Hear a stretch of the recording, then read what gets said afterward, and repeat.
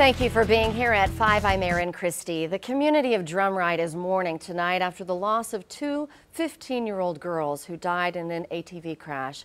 We told you this happened on Saturday evening northeast of Drumright city limits. 2 News Oklahoma senior reporter Justin Ayer spoke with a businesswoman in the community who knew the girls personally and provided an outlet for them to be their best selves.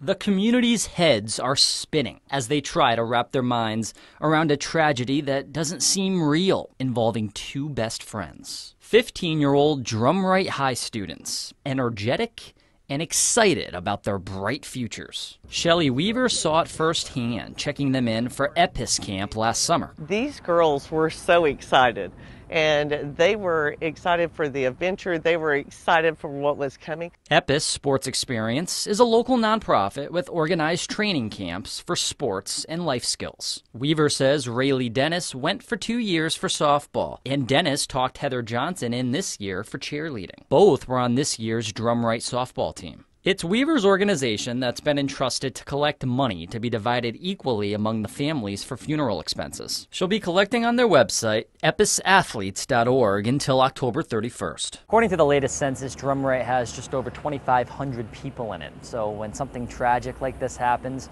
it's going to hit the community hard. But people here tell me when things like that do happen, they come back even stronger. Clearly, Rayleigh and Heather were strong as nails and role models to those who might not have been. Not only were they energized together, but then you see them empowering and encouraging others that may have had a difficult day or were trying to overcome something.